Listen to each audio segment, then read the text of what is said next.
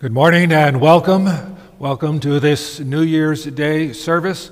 We extend a warm welcome to guests and visitors who are with us and those who are joining us also through the internet. We pray that God may richly bless us this day and every day this year.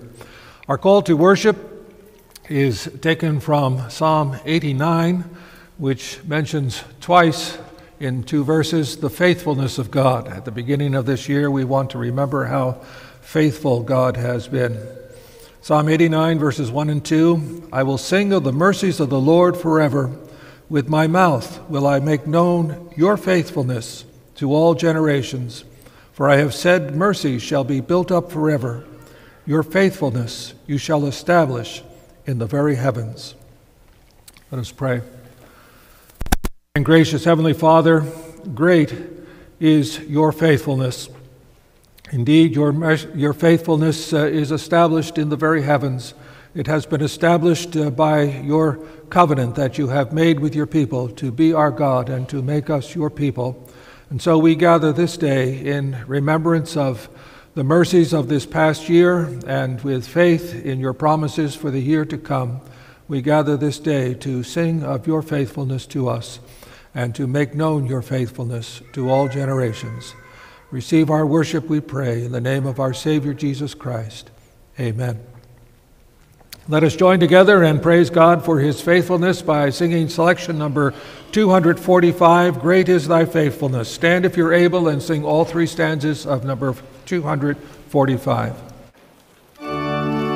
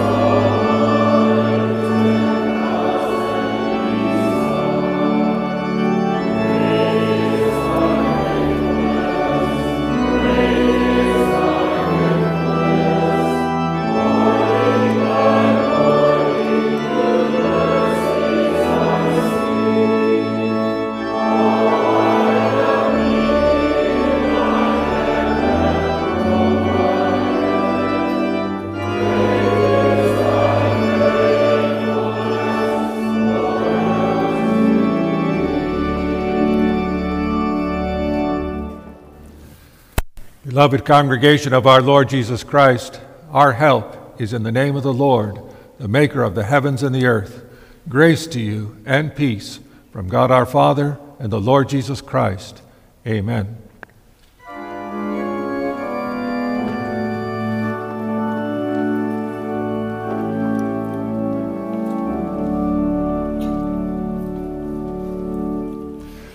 To lead us in the worship of God this morning, I want to read to you Psalm 30, found on page 635 in the Pew Bible. Before reading it, let me just give a brief explanation of this psalm. Psalm 30 is a psalm of praise in which David praises God for deliverance from a time of personal crisis.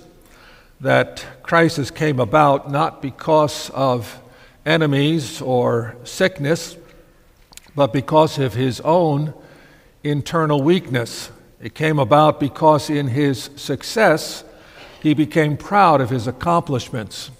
Dr. Robert Godfrey, in his book on the Psalms, says that at some high point in his reign, David came to think of his own state as secure and unchanging, and as a result of his own work.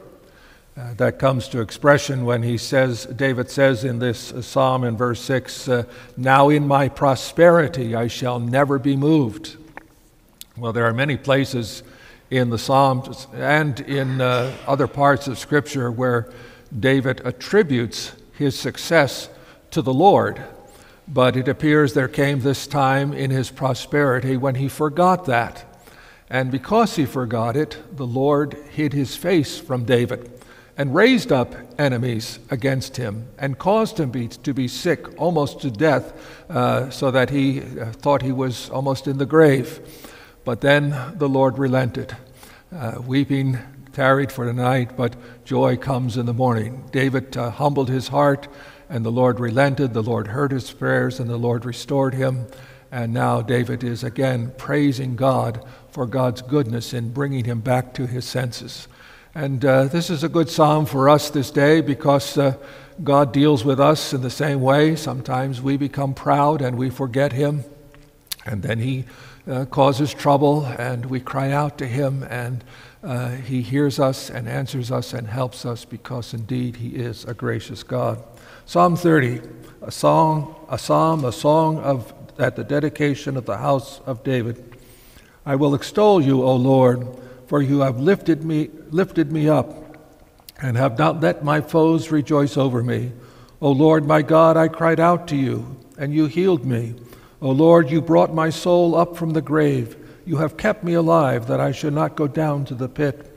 Sing praises to the Lord, you saints of his, and give thanks at his remembrance of his holy name.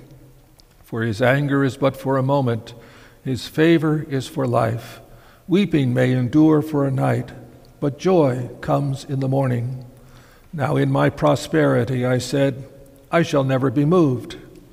Lord, by your favor you have made my mountain stand strong. You hid your face, and I was troubled. I cried out to you, O Lord, and to the Lord I made supplication. What profit is there in my blood? When I go down to the pit, will the dust praise you?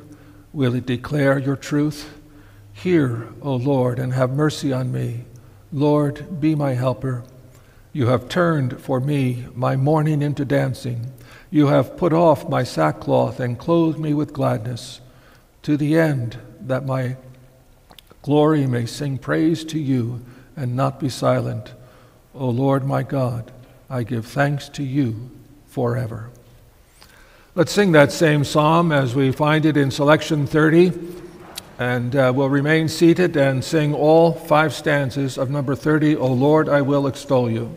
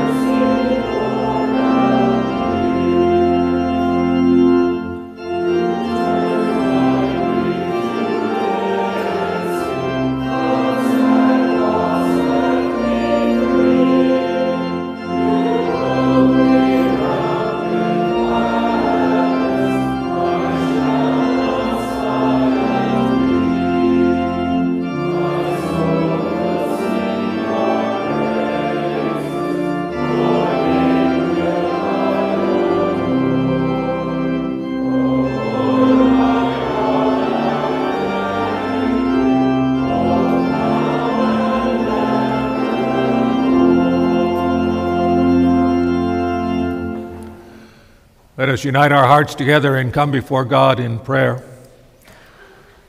O Lord our God, Heavenly Father, glorious Father of our Lord Jesus Christ, we do extol you and praise you that you have lifted us up and that you have given us victory over our enemy Satan, and over sin and death and hell. We thank you and rejoice before you. For indeed, when we were brought low, we cried to you, and you heard our prayer. You lifted us up, and now we give you praise.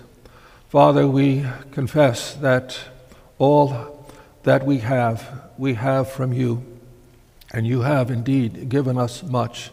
May we never say that we have these things on our own, but help us, O Father, to boast only in the Lord and in what you have given us.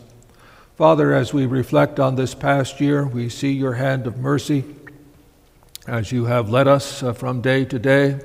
You have kept us alive. You have given us riches beyond all that we deserve.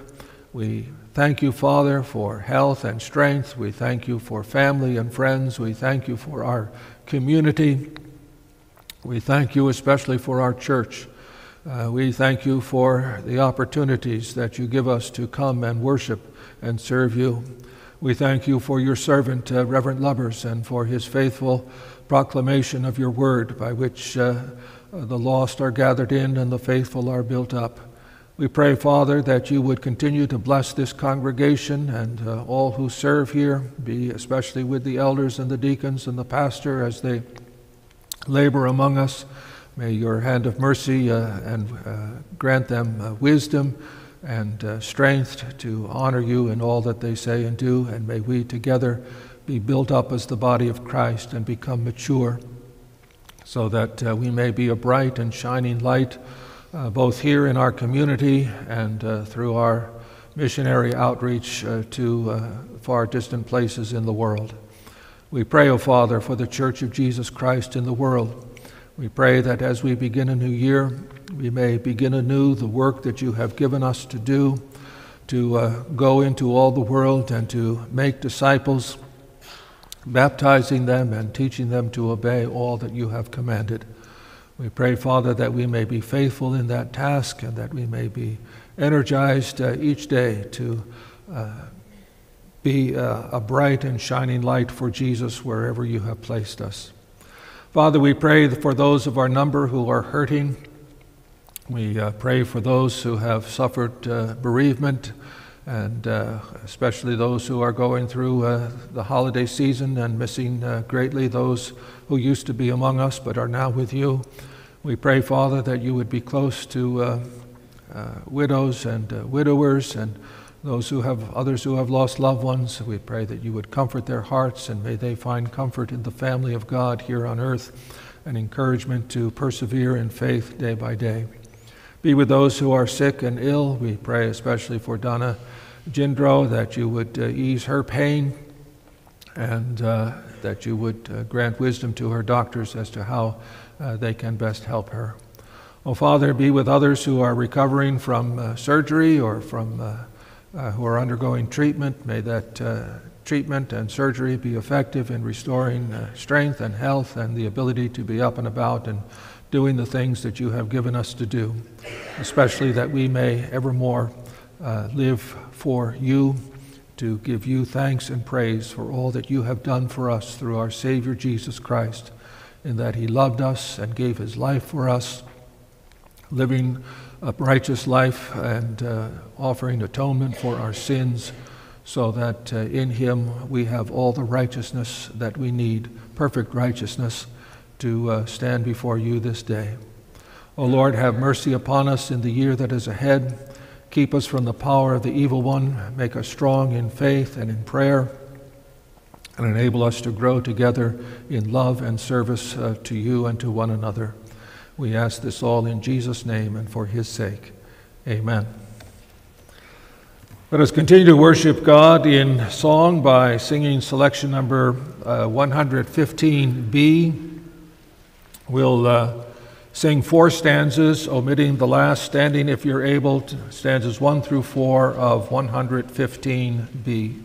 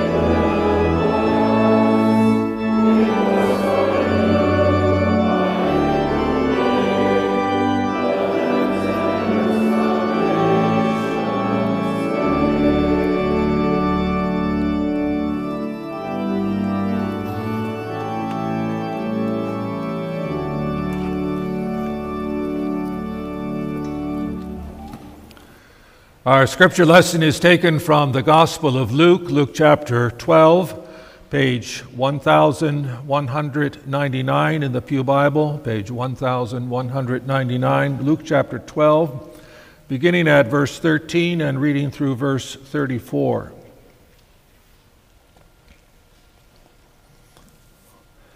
Luke chapter 12, verse 13. Then one from the crowd said to him, "Teacher, tell my brother to divide the inheritance with me." But he said to him, "Man, who made me a judge or an arbiter over you?" And he said to them, "Take heed and beware of covetousness, for one's life does not consist in the abundance of the things he possesses." Then he spoke a parable to them, saying, "The ground of a certain rich man yielded plentifully. And he thought within himself, saying, 'What shall I do, since I have no room to store my crops?' So he said, 'I will do this. I will pull down my barns and build greater, and there I will store all my crops and my goods. And I will say to my soul, Soul, you have many goods laid up for many years. Take your ease, eat, drink, and be merry.' But God said to him, 'Fool, this night your soul will be required of you. Then whose will those things be which you have provided? So he who lays up treasure for himself is he who lays up treasure for himself and is not rich toward God.' Then he said to his disciples, 'Therefore I say to you, do not worry about your life, what you will eat, nor about the body, what you will put on. Life is more than food, and the body is more than clothing. Consider the ravens, for they neither sow nor reap, which have neither storehouse nor barn, and God feeds them. Of how much more value are you than the birds? And which of you, by worrying, can add 1 cubit to his stature?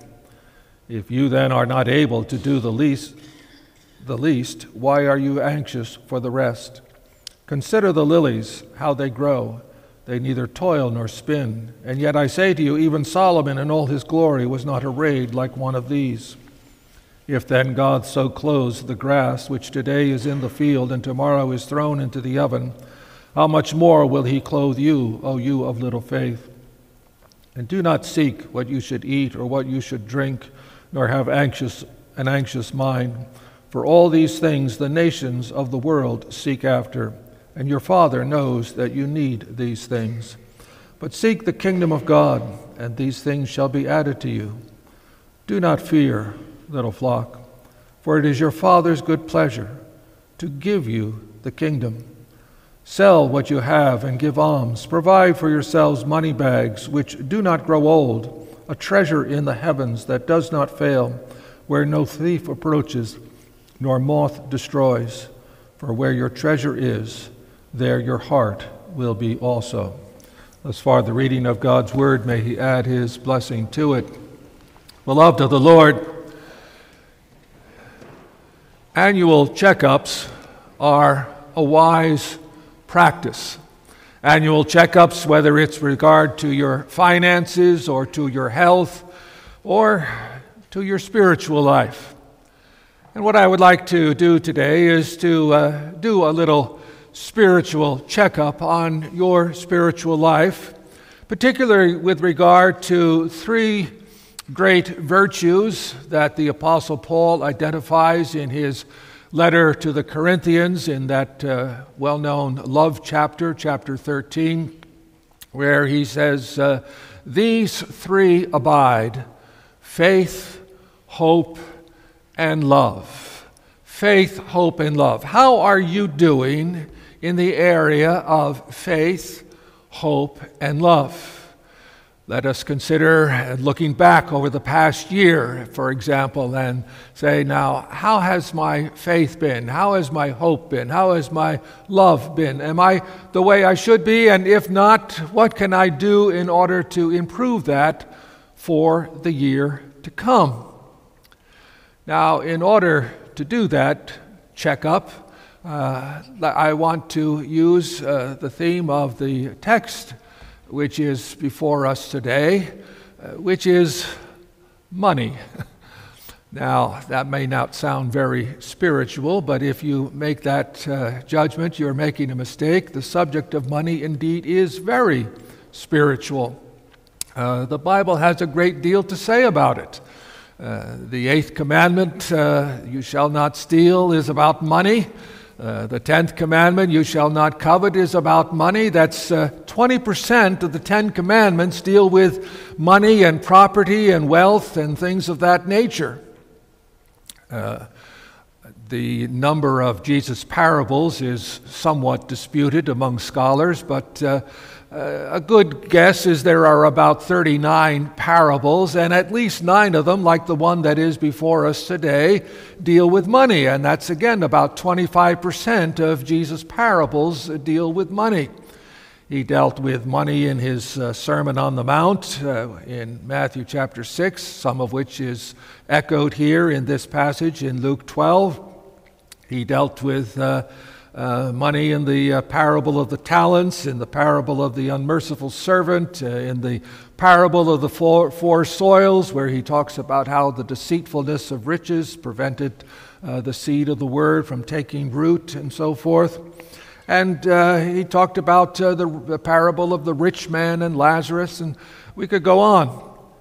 Also in his real encounters, not just his parables, but he dealt with rich people, like the rich young ruler who went away sorrowful because his possessions were great, or an opposite kind of rich man, Zacchaeus, who pledged to give half of his wealth to the poor. Rich and riches are mentioned at least 15 times just in Luke's gospel.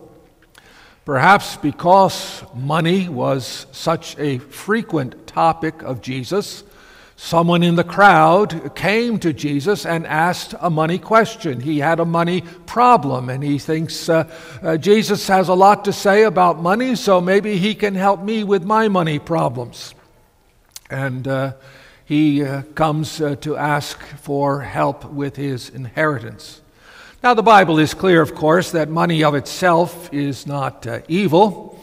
Abraham and Job were quite wealthy and did not succumb to the love of money or the deceitfulness of riches.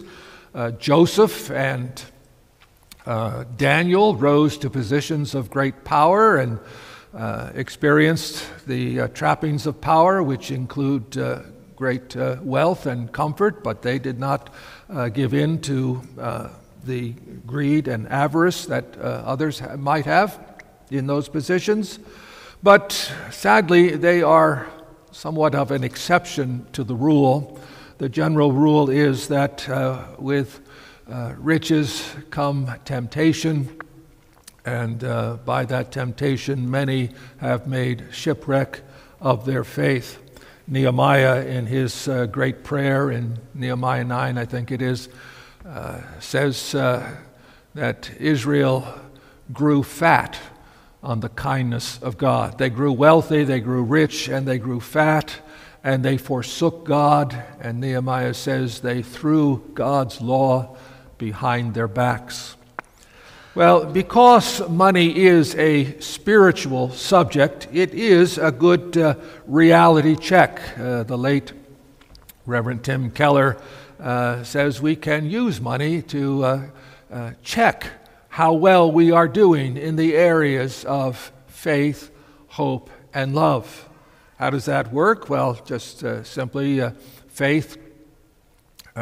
What is it that, where is your security? Is it in the fact that God is taking care of you, or does the only thing that make you feel safe knowing that your 401k or your IRA or your land holdings are sufficient so that you have enough to meet all your needs? Are you, is your security in your money, or is it in God? What are you hoping for? Are you hoping to get rich, or are you hoping to get closer to God? And what about love? Do you love God? You say you love God, but how do you measure that? Well, John in his epistle says that our love for God is measured by our love for our fellow man. If you see your brother in need and you don't help him, then you don't love him. And if you don't love him, you don't love God.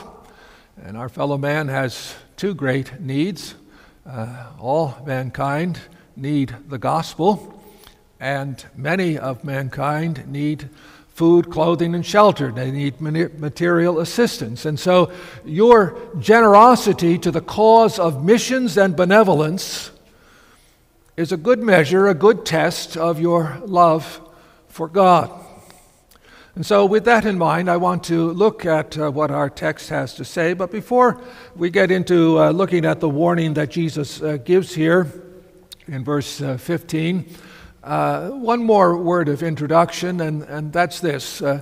Whenever a minister talks about money, there are always some, perhaps those who are not fully committed or not fully committed yet to the Lord, who say, preachers, they just want our money. Well, if you are not fully committed to the Lord Jesus Christ, let me tell you that the Lord does not want your money. But he does want you to hear what he says to his followers about money. I know that for a fact because in Luke chapter 12, if I had started at the beginning, if you still have your Bibles open and look at verse 1, it says there, "In the meantime, when an innumerable multitude of people gathered together so that they trampled one another, Jesus began to say to his disciples," there's an innumerable crowd, there's thousands of people, and in front of them, Jesus speaks to his disciples. And at one point, Peter gets confused. In verse 41 of that same chapter, he says, "Lord, do you speak this parable only to us or to all the people?" Now, Peter would not be confused about whether Jesus is speaking to the crowd or to the people if the crowd could not hear. The crowd can hear.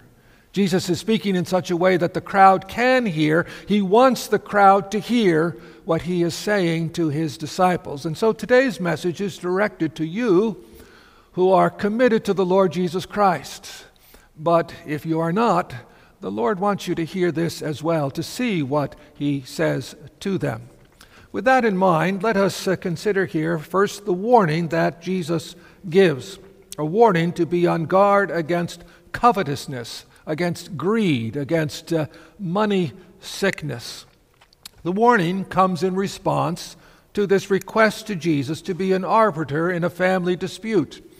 The inheritance was not divided equally. One had the most and wouldn't share. The other had the least and wanted more. Sadly, throughout my ministry, I have seen this on several occasions.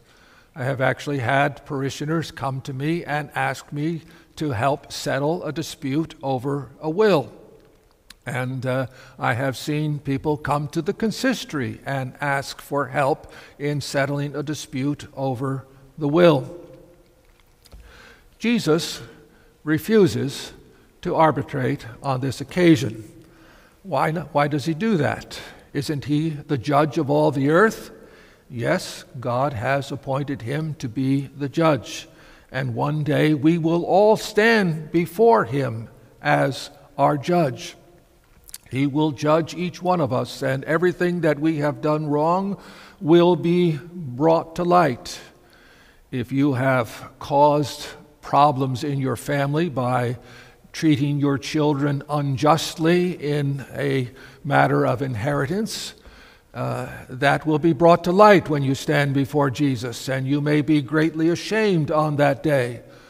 Hopefully, no more than just ashamed. And if you have benefited materially by an unjust distribution of the family fortune, and have not done all you can to be reconciled to your brothers and sisters, if you have not shown to them that family is more important than money and that you love them more than you love wealth, then on that day you will be ashamed, and hopefully not more than ashamed. And if you have suffered injustice in a matter of inheritance, and have not learned to forgive as you have been forgiven, and have not put to death your lust for money, then you too will be ashamed on that day, and hopefully no more than ashamed. Jesus will be the judge of all such matters, but not when he was on earth for his first earthly ministry. He had not come to judge, but to save. Now is the day of salvation. Now is the day when Jesus calls sinners to repentance. Now is the day when Jesus comes to make atonement for sin. That is, in his life on the earth, he had come not to judge, but to make atonement for our sins, to pay for our sins, so that we are no more than ashamed of our sins on the judgment day, ashamed of those sins which thankfully are fully covered by the blood of Christ, if indeed we have repented of them and trusted in his shed blood for the forgiveness of our sins. That was his earthly ministry. His earthly ministry was not to judge, but to suffer and die in our place. Now we need to look at this warning that he gives in response to the request. He says, be on guard, take heed, and beware of covetousness. That take heed or be on guard means that this is something you have to watch out for. It's something you have to be careful about. It's something that if you are not careful, you might miss. That's not the case with every sin. If you've committed murder, you know it. If you have committed adultery, you know it. But if you have fallen prey to covetous desire, if you have fallen prey to greed and avarice, it might be that you are not aware. There are circumstances where dangers are hidden from us, and we don't see them clearly, and this is one of them. If a soldier is posted on guard duty at night, and he is suspicious that there might be some trouble lurking out in the darkness, he shouts out a question. Who goes there? He questions. Well, that's what we have to do, to be on guard. We have to ask questions. Have I fallen prey to covetous desire, to greed and avarice with regard to faith, hope, and love? We need to ask that because it is not obvious. Jesus warned about the deceitfulness of riches that prevents the word from taking root and bearing fruit. He does that after saying that many heard the word of God gladly. They heard the word gladly, but it didn't bear fruit. It didn't take root because of the deceitfulness of riches. The reason it's so deceptive, in part, is because we are daily bombarded with the details of the lives of people who are above us on the economic ladder. We see rich people on television, we see them on the internet, we see them in the tabloid magazines, we see them in the grocery store, we may see them in the next pew in church.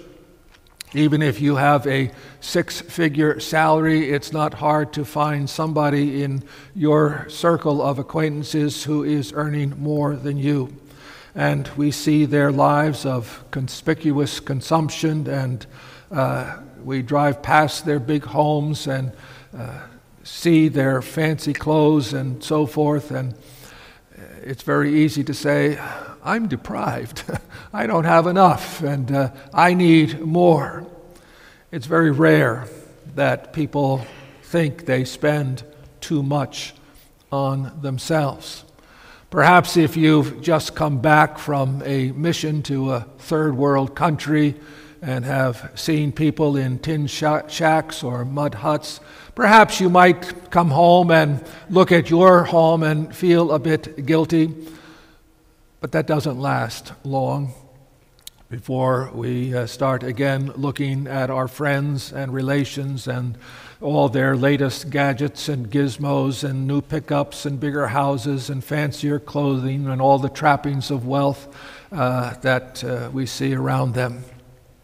And so we need to be on guard, and we need to ask the question, who goes there? Is greed and avarice out there lurking, trying to get me? This money sickness of greed and materialism is not hard to find, hard to define. It simply means we make too much of money and things. We make them more important than anything else. But knowing when we've crossed the line, that's the hard thing to determine. We always draw the line a little bit further away from us than we should.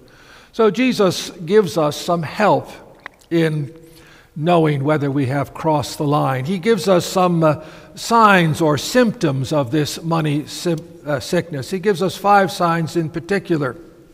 He says, first of all, if you are trusting in money, then you are guilty of making too much of it. We see that in the words of the man in the parable who says, I have plenty. I can take life easy, eat, drink, and be merry. He is trusting in his wealth. His barns are full. He says, I have plenty for many years, and now I can relax. Now I can feel safe and secure. He feels safe and secure in what he possesses. But thinking that money is security is foolishness. Jesus says here, you fool, this night your soul will be required of you. It can all disappear in a flash. My great-grandfather, one of my great-grandfathers, built up an iron foundry where he made boilers and steam generators. He had a big business. He had a successful business. But in his later years, in the 1920s, he sold his business and sold it for over $1 million, a huge sum of money. And he invested his money in 3 different banks. And he sat on the board of 3 different banks in the late 1920s. You know where this story is going, don't you? If you know what happened in October, Black Friday, 1929, all the banks failed, and my great-grandfather lost almost all his money. It was just gone, just like that, in a great stock market crash of Black Friday, 1929. That sort of thing happens in all sorts of different ways. Forces outside your control. You're a hard worker, you save, you seem to invest wisely, but somehow forces beyond your control, it can all evaporate. And if it doesn't happen in life, it certainly will happen in death, because you will not be able to take it with you. Trusting in money is foolishness. Money can't save you. It can't cure your illnesses. It can't save you from death. Some of you may remember billionaire Steve Jobs, co-founder of Apple Computer. He was an extremely wealthy and powerful man. He died of cancer at the age of 56. His money couldn't buy a cure. His money couldn't prolong his life. He died and didn't take his money with him. His money did him no good when he stood before the judgment seat of God. It's foolish to trust in money. A second sign of money sickness is, beside trusting in money and finding your security in it, is hoarding your money, keeping it all. Again, in this parable, it says that he built his barns. I will pull down the barns, and I will store all my crops and my goods. I'm going to store it all. I'm not going to share it with anyone. When presented with a worthy need or a charitable cause, such a person says, "No, I need it more than they do." If he gives anything, it is a pittance, but nothing of substance. One of the practical tests by which you can test for money sickness is looking at your charitable donations, or perhaps your lack of charitable donations. Jesus says in this passage, "Sell what you have." Verse 33, "Sell what you have and give alms." Sell what you have and give alms. Give to the poor. Calvin, in commenting on Luke 12, verse 33, says, Jesus does not say, "Sell all your possessions," but he does say that our giving must be to the extent of even selling income-producing property. And he cross-references Barnabas of the book of Acts, Barnabas, whose name was not originally Barnabas. That was a new name given to him, which means son of encouragement. Barnabas, who sold a field and laid it at the apostles' feet.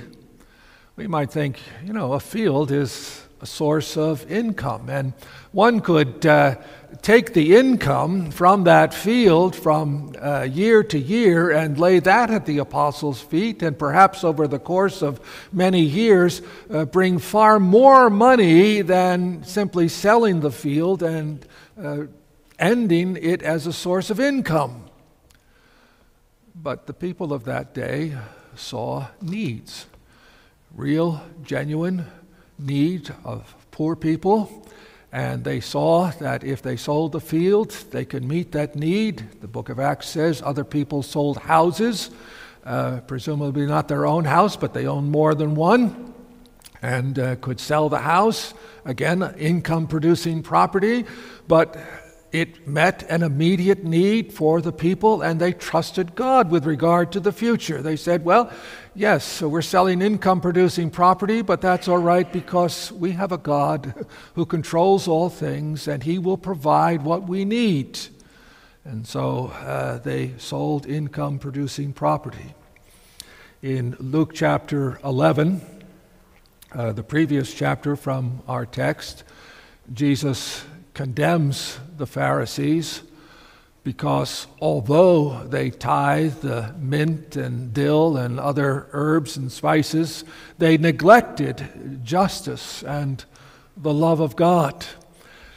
He says you should have done the latter without neglecting the former, meaning, yes, you should tithe.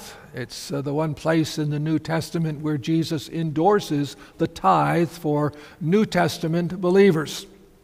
But he says, more than the tithe, you should also show love for God. And we think about the Old Testament where people not only tithed, but they left the corners of the field and the second ripening of fruit and produce and so forth. They left that for the poor, so that they gave much more than the tithe to those who were in need. Generosity is a test of whether you are guilty or suffering from money sickness. In addition to trusting in wealth and hoarding wealth, a third symptom of money sickness is worry. People worry about where they're going to find the money for all the things that they think they might need: food, clothing, shelter, medicine, money to impress others, money for vacations. They worry about whether their work is going to last. Will I be able to keep my job? Am I going to get fired? Am I going to get laid off? Is the business going to prosper? They worry that they might lose the ability to provide for the family, for the children. The family's growing. We need a newer car. We need a bigger house. How are we ever going to afford it all?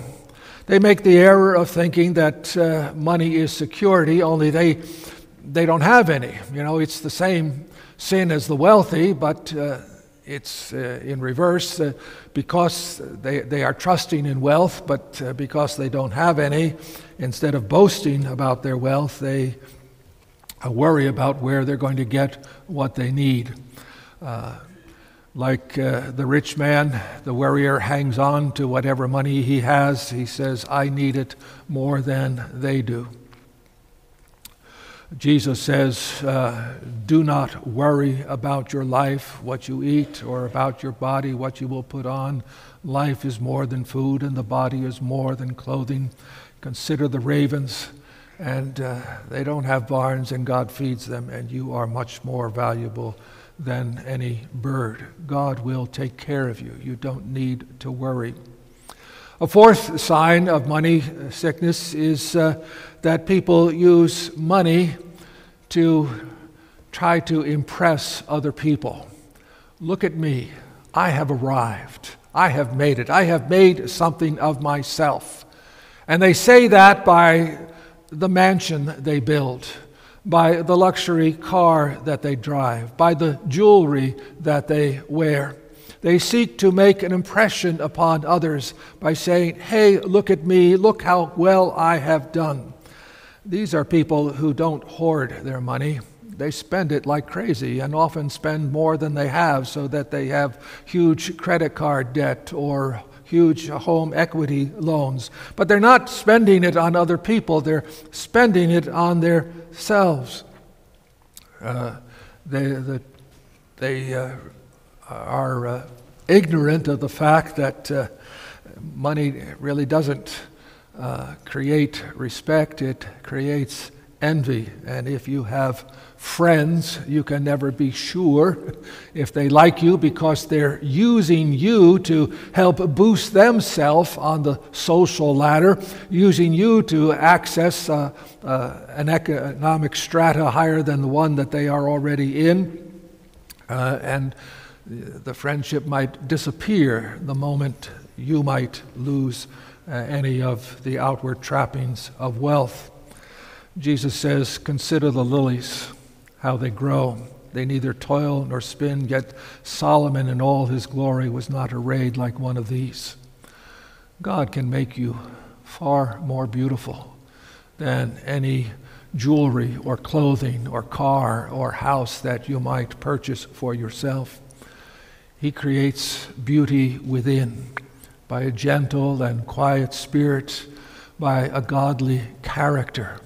That is the kind of beauty that you should strive for.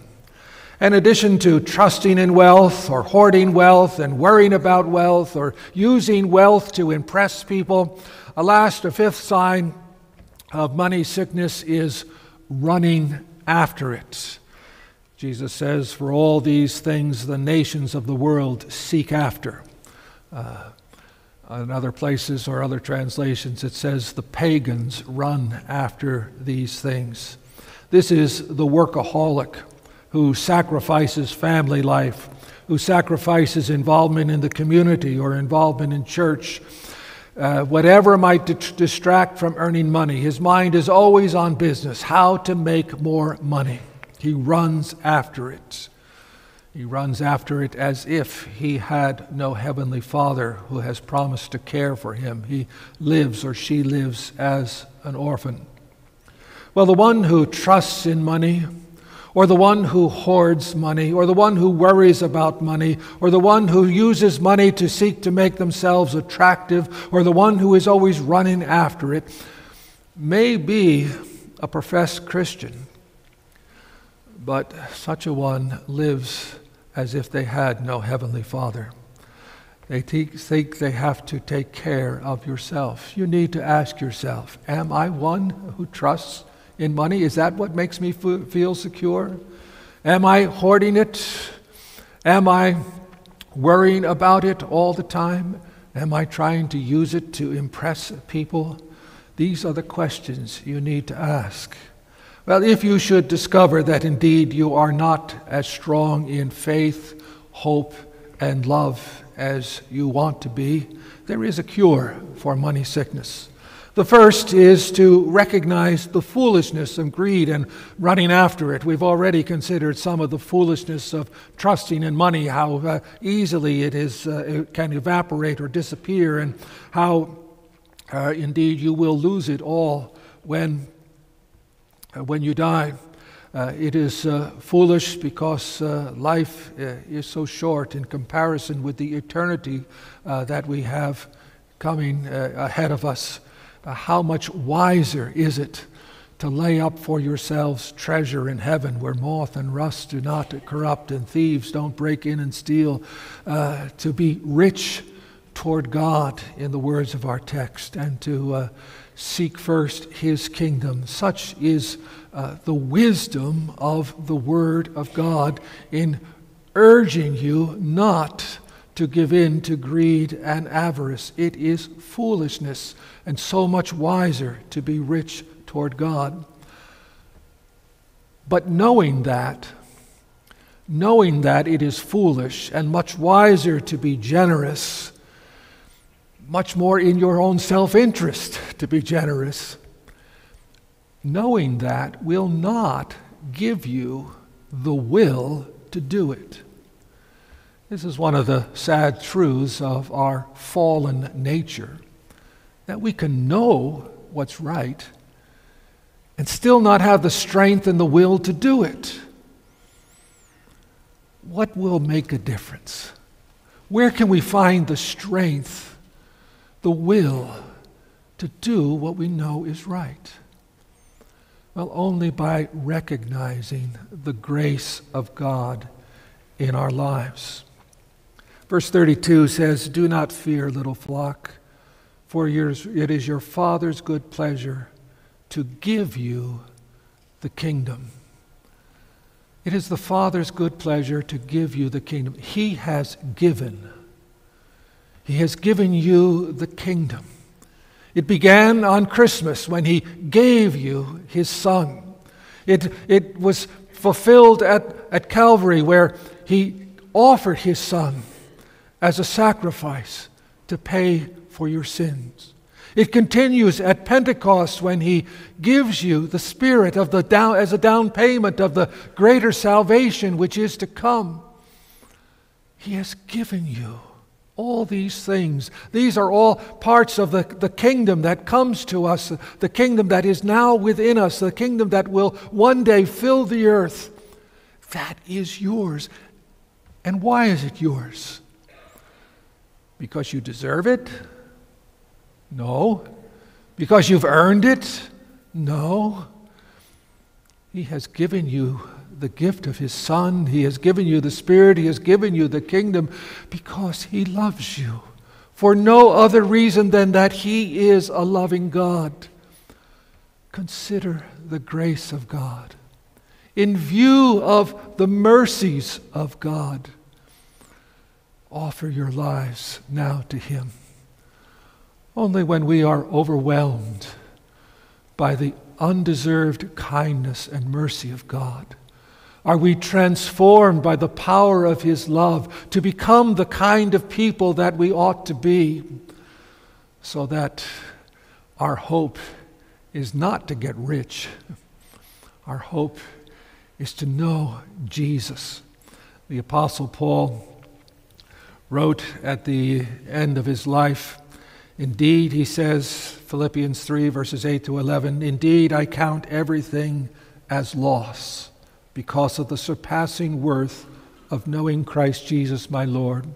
He's talking about his heritage as a Pharisee of Pharisees, as circumcised on the 8th day, his Roman citizenship, his worldly possessions, whatever he has. He says, I count everything a loss for the surpassing worth of knowing Christ Jesus my Lord. For His sake I have suffered the loss of all things and count them as rubbish, in order that I may gain Christ and be found in Him, that I may know Him and the power of His resurrection, and may share His sufferings and become like Him in His death, that by any means possible I may attain to the resurrection from the dead. What he wants is not the things of this world. He wants Christ. He wants the power of the resurrection to be at work in his life now, in this life. And he wants to participate in the resurrection of the dead at the last day. That's what he wants. Like the psalmist who said, "One thing I have desired, and that will I seek after, that I may dwell in the house of the Lord all the days of my life, that I may gaze upon the beauty of the Lord and seek him in his temple."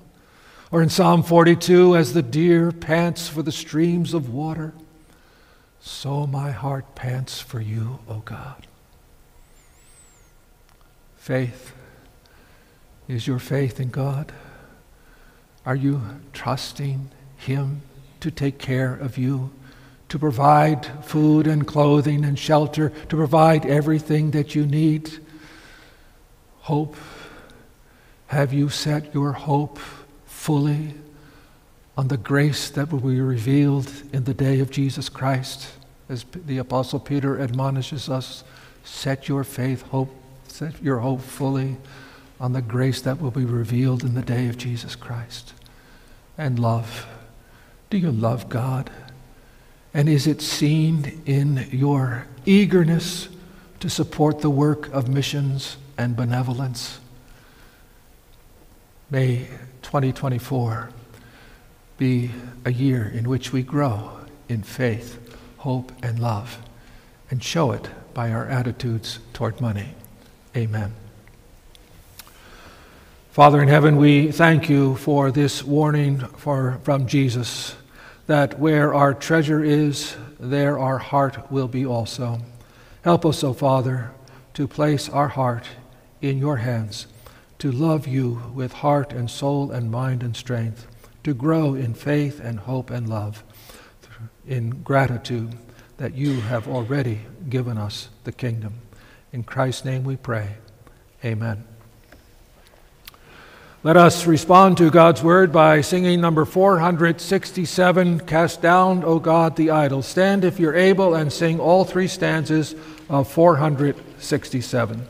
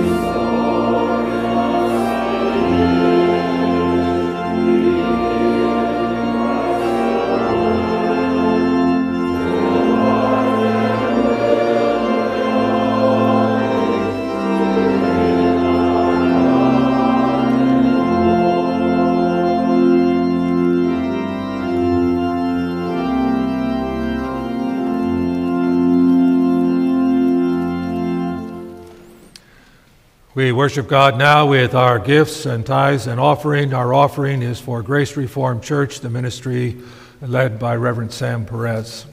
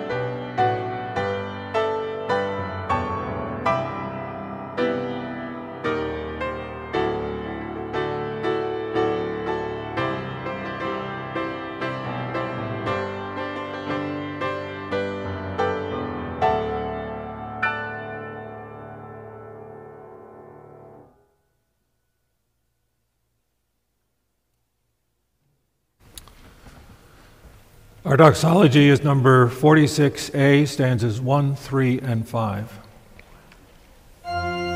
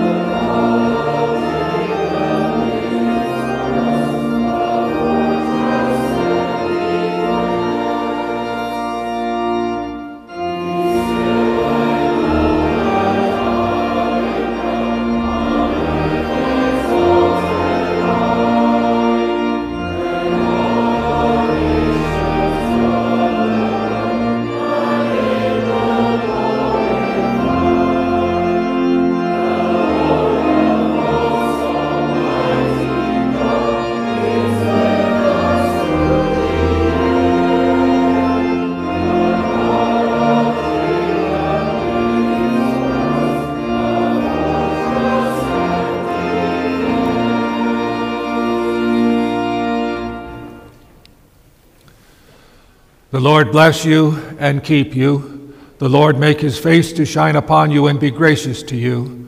The Lord lift up his countenance upon you and give you peace. Amen.